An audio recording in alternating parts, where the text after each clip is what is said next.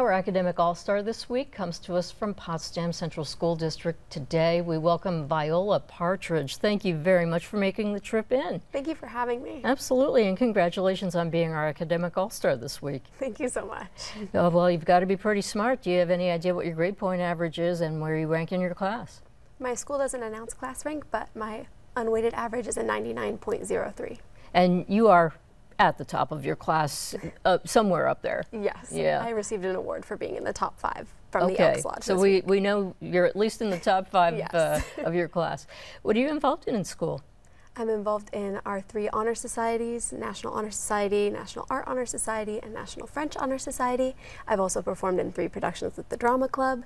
I'm in the Artistic Congress and the French Club and the Environmental Club. Let's break some of these down. What is Artistic Congress?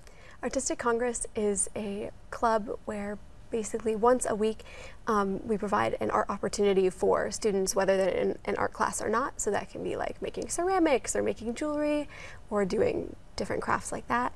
And it's really fun, and students have the opportunity to work on projects even if they don't have the opportunity in class. So you are an artist? I would say so, maybe. Yeah, so what is your art of choice? Do you prefer painting, sculpture, ceramics? I mean, what's your... I like to watercolor, but I make jewelry. Oh, you also make jewelry. That's really interesting. Did you make any of the pieces that you're wearing today? I did not. No? Okay. And you're also involved in Drama Club. Tell us more about some of the parts you've played this past year. Yes, this year I was the lead Elle Woods in Legally Blonde. That must have been a lot of fun. It was so much fun. Yeah, and you probably had to wear a blonde wig, right? Yes, it was a lot of hair. And you were mentioning earlier that you now have a lot of pink in your wardrobe as a result of that part? Yes, definitely. The whole tracksuit, everything. Oh, wow. And what other parts have you played? I've also played Rosie in Mamma Mia, and I was an ensemble member in Annie. So obviously you do sing. Yes, I do. And what's your favorite type of music to sing? To sing, I like country music. I think it's fun, but any type of music I enjoy. Just getting it out, yes, singing, yeah. Exactly. What are your plans for after high school? After high school, I'll be attending university. I'd like to major in business administration or marketing.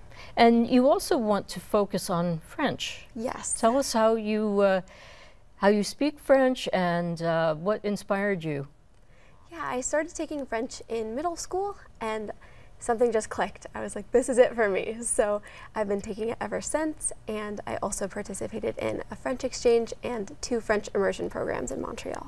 So you've been to Montreal, you've also been to France? Yes. Yeah, do you speak the language fluently?